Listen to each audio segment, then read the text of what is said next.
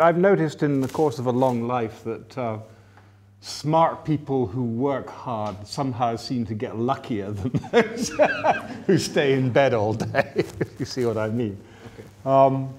But I think you raised right at the outset a very important point about the nature of discovery. Mm-hmm. And I think a lot of people, especially politicians, don't realize that the very word implies something accidental, because actually you don't, I mean, if you knew already what you wanted to know, there would be no point in doing any research, would there? I mean, and if you kind of knew what the shape of it was to start with, it wouldn't really be a discovery when you simply confirmed that the world was the way you thought it was. So I think, to make a discovery, it has to be an accident, because a discovery is something that's unexpected, right? And basically, the more unexpected the discovery, as long as it sheds light on what you were trying to work on, then the greater the discovery. So, I mean, accidentalness is, so there's no way, I mean, this is very you shouldn't really be saying this, because